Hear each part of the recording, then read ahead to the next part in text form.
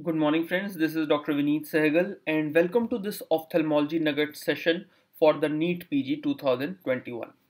So today we would discuss a very important topic, that is retinoblastoma. So as you all know, the retinoblastoma is most common intraocular malignancy in children. If they ask most common primary intraocular malignancy in adults, then remember it is uveal melanoma. The average age of diagnosis of retinoblastoma is 18 months. Okay, remember, if there is a unilateral retinoblastoma, the average age of diagnosis is 24 months. But if it is a bilateral retinoblastoma, then the average age of diagnosis is 12 months. So what does it mean? How can they ask you a question? They can ask you a question that the bilateral retinoblastoma present earlier as compared to the unilateral retinoblastoma, an important point to note. Now, the next important thing is about the genetics of retinoblastoma. So many times asked. So retinoblastoma can be both sporadic or familial. Okay, the RB gene is a tumor suppressor gene which is predominantly dominant in inheritance pattern. As you know, it is basically seen as a mutation of the 13q14 gene, which is a group T chromosome. Okay, so in the chromosome 13, which is a group D chromosome, maximum number of mutations are seen which are responsible for the retinoblastoma.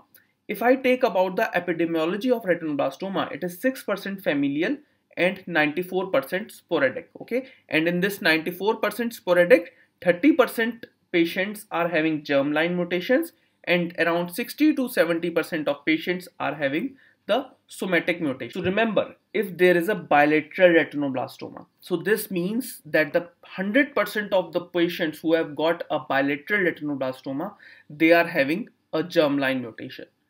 If the patient is having a unilateral retinoblastoma, this also does not mean that the patient cannot have germline mutation. Okay, so what is the practical aspect? The practical aspect is, even if the patient is having a unilateral retinoblastoma, still he can pass it on, this gene, to his children. Okay, so the unilateral retinoblastoma, also 15% patients are having germline mutations and 85% patients are having somatic mutations.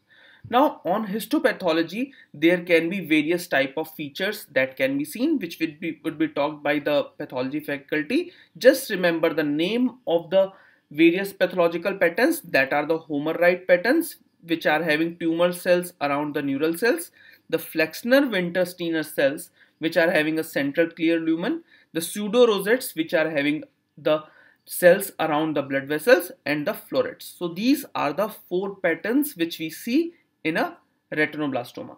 Now, what is the Knudsen two-hit hypothesis in retinoblastoma? So basically, there are, I told you, two types of retinoblastoma: hereditary and sporadic. In hereditary retinoblastoma, the initial hit is in the germinal mutation, okay, which is inherited, and the second hit is there in the somatic retinal cells. Okay, but in the sporadic type of retinoblastoma, both the mutations occur during the development of retina. Okay, so what it means is, whenever there is a hereditary retinoblastoma, some part has come as a genetic predisposition from his parents. Okay, so one part is a inherited mutation and other part is a somatic mutation. Okay, but in a sporadic type of retinoblastoma, both of them are acquired after the birth. Okay, now what is the pathogenesis of retinoblastoma? That the accumulation of proliferating embryonic retinal cells occur in the eyeball. Okay, so these new cells, which are pathological cells, they start collecting inside the eye in the retina, which basically can come inside the vitreous, which we call endophytic retinoblastoma, or they can go outside, which is called exophytic retinoblastoma, and they can be a diffuse infiltrating, where they are seen as a plaque. Okay, so what they can do is, they can do a total destruction of retina, they can basically cause the seeding in the vitreous, or they can cause subretinal hemorrhage. These retinoblastoma cells can go into the anterior part, where they can cause an angle closure glaucoma as well, where if they push the lens forward, then they can cause closing of the angles. The RBCs or the tumor cells can also cause occluding of the occlusion of the angles, or they can basically be cause of the neovascularization of iris, which after the synechial closure can cause an angle closure glaucoma. Now, the tumor cells, these cells can go from the optic nerve chiasma to the brain. Remember, if they ask the most common route of the metastasis of retinoblastoma, the most common route of metastasis to the retinoblastoma is your optic nerve. Okay, but remember, they can also penetrate through the blood vessels or from the nerves or up to the sclera and cause a extraocular or orbital retinoblastoma also. Now, if they ask about the clinical manifestation of retinoblastoma, we all know the most common clinical manifestation of retinoblastoma is the white pupillary reflex, that is the leukocoria. But remember, the strabismus is also common in 20% of the population. So what is important is that if the patient, a patient of let's say 3 months old, comes to the OPD and the patient is having a squint, a divergent squint, so you have to see the fundus to rule out any retinoblastoma in this child. So this was a question asked last year, where they have asked that the patient has come with the divergent squint, what is the best investigative procedure that you would do? And the answer there was examination under anesthesia, because we have to see the fundus of the patient also, and the fundus evaluation was not there in the option. Okay, so very important is see the leukocoria as well as the squint in the patients who are presenting with the retinoblastoma. Now, why a retinoblastoma can cause a leukocoria? Because if the retinoblastoma at the level of posterior pole has reached 3 mm or more than 3 mm of diameter, this basically forms a plaque which sometimes has calcification also, which can cause a formation of the retinoblastoma, which is seen from the outside as leukocoria. Now, what are the patterns of tumor? They can be exophytic, endophytic, or the diffuse infiltrating. I just told you the exophytic is where the tumor goes outside. This means the tumor goes towards the subretinal space. Endophytic is when the tumor goes inside the vitreous cavity, and the diffuse infiltrating is when the tumor goes like a placoid thickness and not as a mass lesion. Now, another question which is asked commonly in the exam is the most common secondary neoplasm seen in the patients of retinoblastoma. Then your answer should be osteosarcoma. But remember, the other causes like pinealoblastoma, leukemia, lymphoma, breast and renal cell carcinomas can also be seen in the patients of retinoblastoma. So remember friends, osteosarcoma is the most common secondary neoplasm occurring in a patient of retinoblastoma. And if they ask about the trilateral retinoblastoma, so what is trilateral retinoblastoma? Just remember, it is pinealoblastoma plus bilateral retinoblastoma. This is called trilateral retinoblastoma. This was also a previous year question.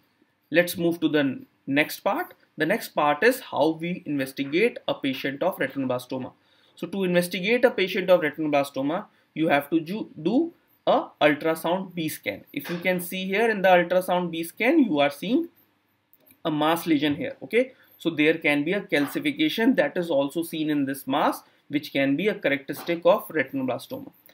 To see whether this retinoblastoma has extended up to the optic nerve, we do a investigation which is called MRI head and orbit, and we can also give the gadolinium contrast in these patients. If we suspect there is a metastasis, then we have to do a PET scan, but remember, avoid CT and biopsy in these cases of retinoblastoma. Now, what are the classification? For the NEET PG exam, you do not have to go into details of the classification.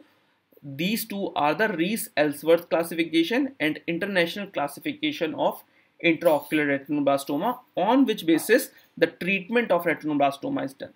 So remember, what is the grouping of retinoblastoma, the international classification of retinoblastoma. This means that a patient has come to your OPD and you have diagnosed that this patient may be a suspicious retinoblastoma.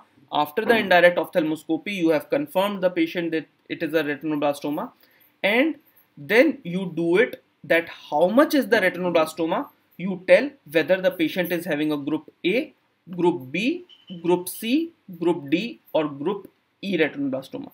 So what I mean to say here is that group A retinoblastoma is the type of retinoblastoma which is smaller, and group E is the retinoblastoma which is having more extensive formation. So what is group A retinoblastoma? When the size of the retinoblastoma is less than 3 mm, or it is located more than 1.5 mm or more than 3 mm from the disc. Okay, so wherever is the retinoblastoma, it is smaller and away from the important structures of the eye. So group B is when the size is more than 3 mm, or if it is near your macula, or if it is near the optic nerve head. So papillary means optic nerve head.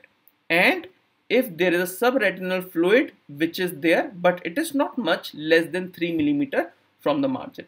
Okay, what is group C? Group C means now it has extended more. So now it has come to the subretinal seeds less than 3 mm, or vitreous seeds less than 3 mm from the main mass, or we have both the subretinal and the vitreous seeds which are seen from the mass of retinoblastoma. Group D retinoblastoma is the retinoblastoma where the seeds have basically gone more outside. Okay, so the seeds are more than 3 mm from the main mass. Okay, and these seeds which are there in more than 3 mm may be or may not be with the subretinal fluid. Okay, so what it means is that in group D there is the extension of retinoblastoma even in the vitreous humor, or it is going towards your sclera also. Okay, the group E is the extensive retinoblastoma which is covering more than 50% of globe, and it is involving the other parts of eye also, like your anterior segment. It is causing your neovascular glaucoma, it is causing your orbital cellulitis, phthisis, or opaque media. So these are the groups of the retinoblastoma. Even if you are not able to understand, or you are not able to remember all the various points of retinoblastoma, just remember grouping is done when the diagnosis is made, and group A is the smallest retinoblastoma and group E is the most severe type of retinoblastoma. Now after we have classified the retinoblastoma, and let's say after we have basically treated the retinoblastoma by enucleation, removal of the whole globe, then we want to see the histopathology of retinoblastoma and have to tell whether this retinoblastoma is having predisposition to go for metastasis or not. So I do a histopathology of the enucleated sample. So what I do is, in stage 0, what I see is that the patient is treated conservatively and there is no enucleation done. What is stage 1? Stage 1 is the enucleated sample does not have at its resection margins any evidence of retinoblastoma. Stage 2, there is a microscopic residual tumor which is there at the extracellular scleral tissue or at the cut end of optic nerve. The regional extension means that there is basically overt orbital tissue, orbital disease, and there is involvement of the preauricular or the cervical lymph nodes. The stage 4 means now it has metastasized, where if through the hematogenous metastasis it has gone to a single lesion at a single part of the body, or there are multiple lesions throughout the body. What is 4B? 4B is there is a central nervous system extension.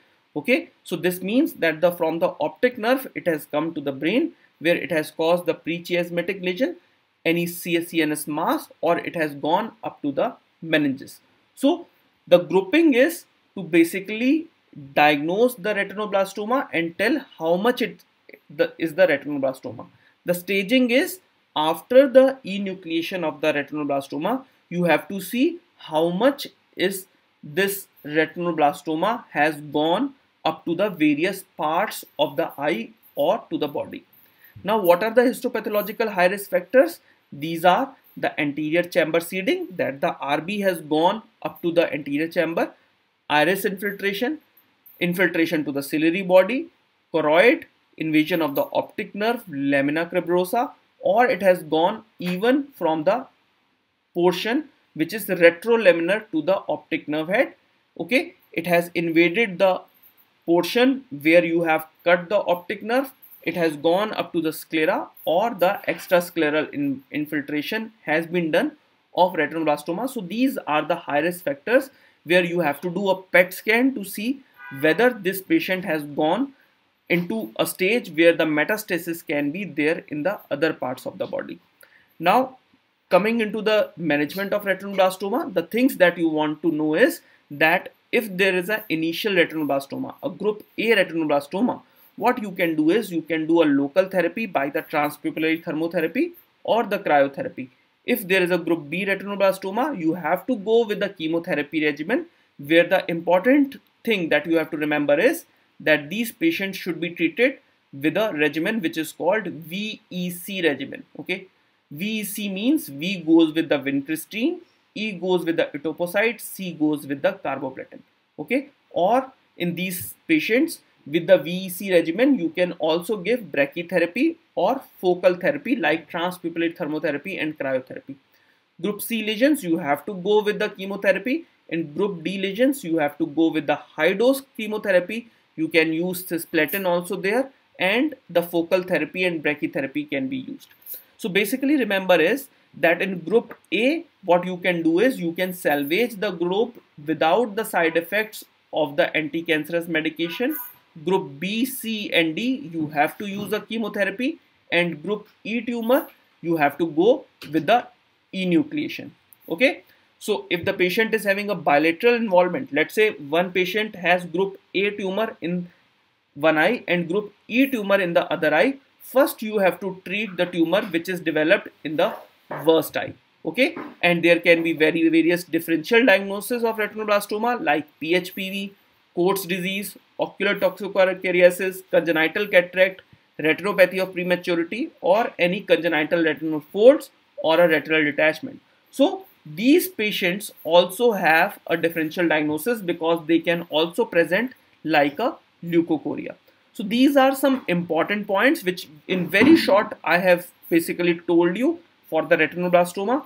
Can be used this video for the revision of retinoblastoma. Still having any doubts, you can just ask me on the Unacademy. Subscribe for the Unacademy program with my code, that is Dr. Vineet 10.